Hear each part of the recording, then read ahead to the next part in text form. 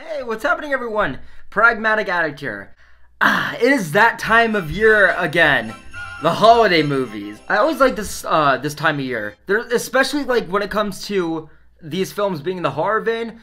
I don't know, there's just something comforting and warm about it. You know, like those silly, stupid, cringy Christmas parody movies or over-the-top Christmas horror comedies or horror slashers that most of them actually just kind of become cult classics. But I'm going to be completely straight with you guys. I did not plan on seeing this movie. I heard the title, got the reference, but I wasn't planning on seeing this. Nope, I was planning on seeing Dream Scenario today, which I didn't know this, but the film only had a limited release today. Doesn't come out wide until November 22nd, with a million other movies I want to see, so, I mean, that's fucking great. So I was looking at showtimes for other stuff to see, and all I knew is that I wasn't seeing the Marvels, so when I saw It's a Wonderful Knife, I was like, that's gonna be a horror comedy, isn't it?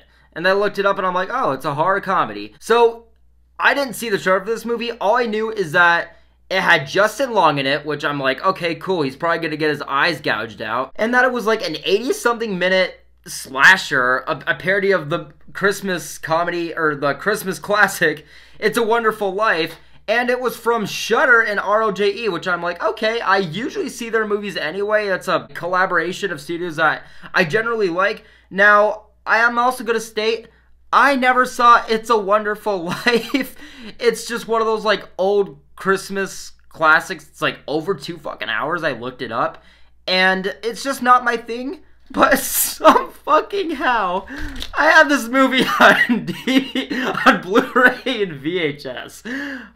How did I get these? Just some context needed, but I went into this film completely blind.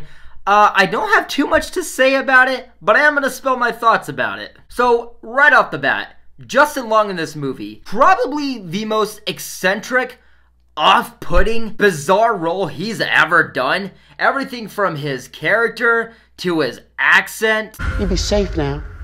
It was just one of those things that was so bizarre, and it just hit me so weird that all I could think about was, okay, well, this movie's 80 minutes long, and this is what we have from Justin Long.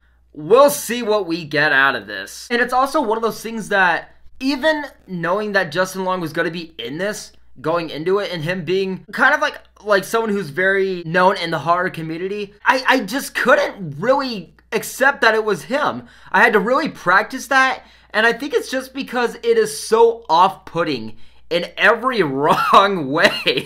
But I wouldn't call it bad per se, because it's not like I wasn't entertained. It was just wrong. It was just very unexpected. And same thing with the comedy here. It's not bad, it's just very goofy, very uncomfortable, to, like, kind of like par for the course of what you would expect to some degree with a film like this. The best thing I can say up to this point, which is also coincidentally about the time that the movie starts getting into its, like, more selling point, is that it's tolerable. These aren't the best characters, but they're not the worst. Same thing with the comedy, same thing with the story. And even off of, like, what you're expecting from this movie's, like, how it's being marketed and what it's kind of, like, selling, it still just is kind of flat, which we will get into. What I think it is in this movie's case is that it's one of those things where you can see and respect what it wants to do, what it's trying to do. It's one of those things where, while you're watching it and after you leave, you're like, okay, well, that was just 80 minutes of my life that I won't get back. It's not necessarily anything that you regret. It's just you kind of going into this film, okay, well, this is an 80-minute Christmas horror comedy parody slasher. Whatever. The things in this movie, they aren't necessarily stupid. Like, the characters, the writing, the story, the comedy, it's not necessarily stupid.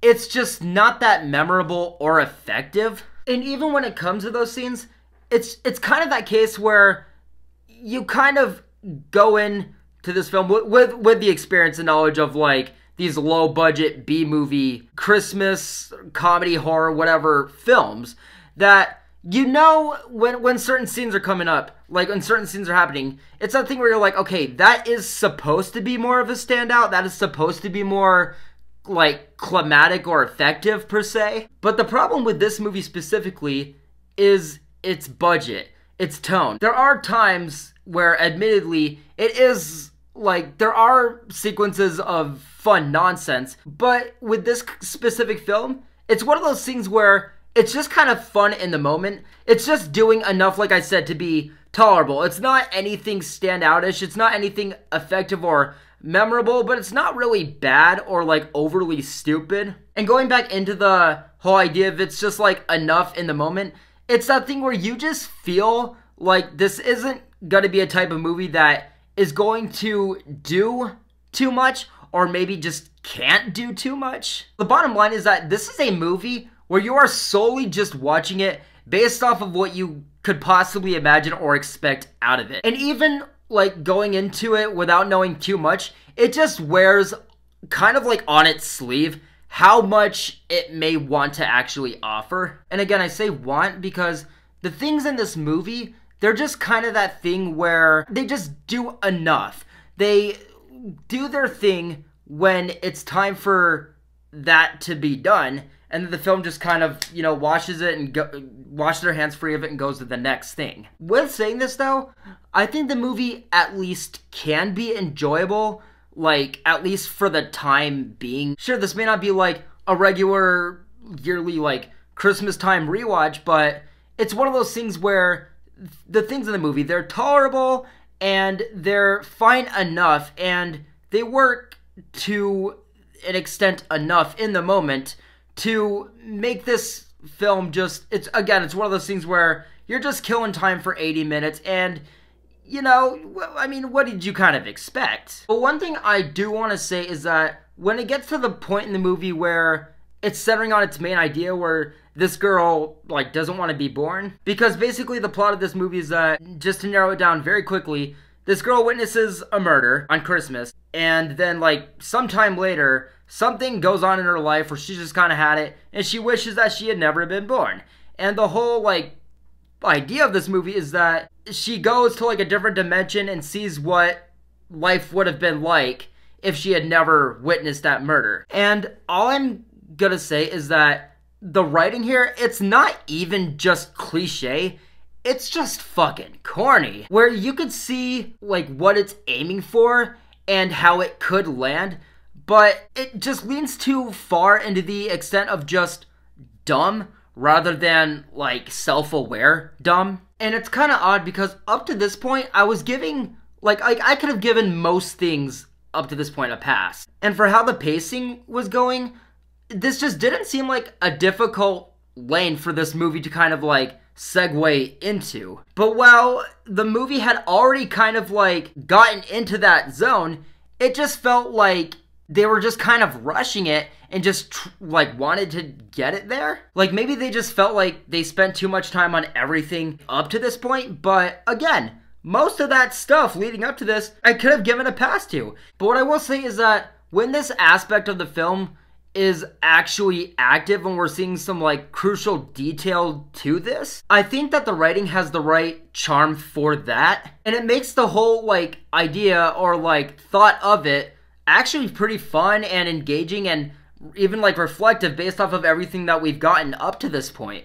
But it's just the writing in the gaps that feel just so stupid and throwaway. And it's just kind of interesting because it's actually kind of ass backwards as far as, like, how films in this vein usually go. Where in this film's case, the things that you would expect to be, like, the most difficult for the filmmakers to tackle, or, like, the things that wouldn't land the best, they not only did pretty good, but they actually kind of did it seemingly effortlessly. Where it's just the filler and, like, the gaps in between everything that just didn't make it fit so well, or, like, just didn't land that well. But a couple of solid things I can say about this movie is that the tone of it. The whole, like, color grading of this movie, it looks very cold. It's got this, like, bluish, wintry, like, color grading.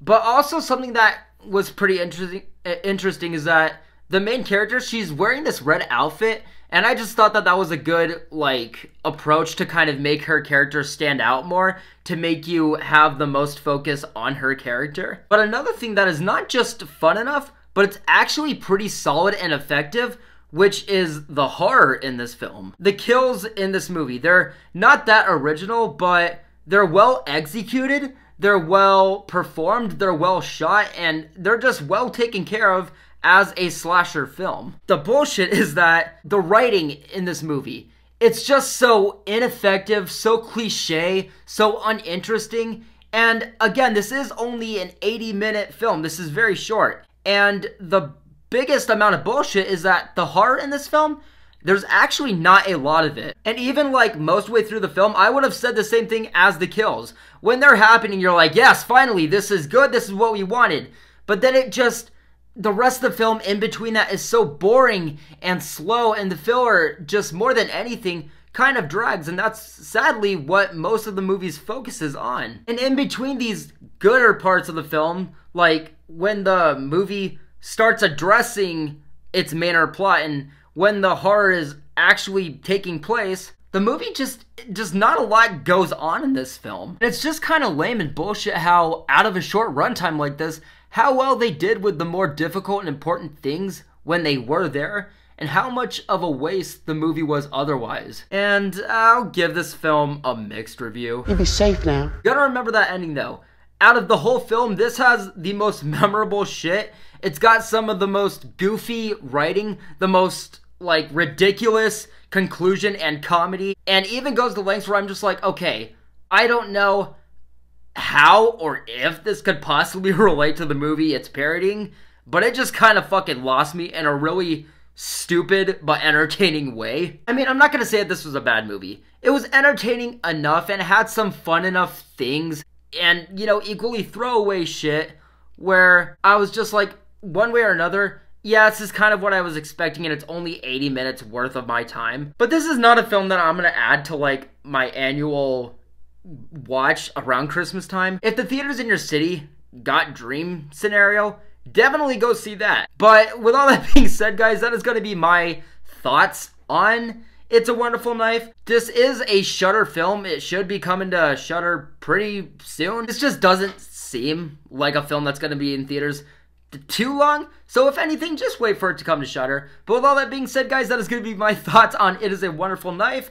I don't know what my next review will be. There's a lot of films coming out starting next week, and the strike is over.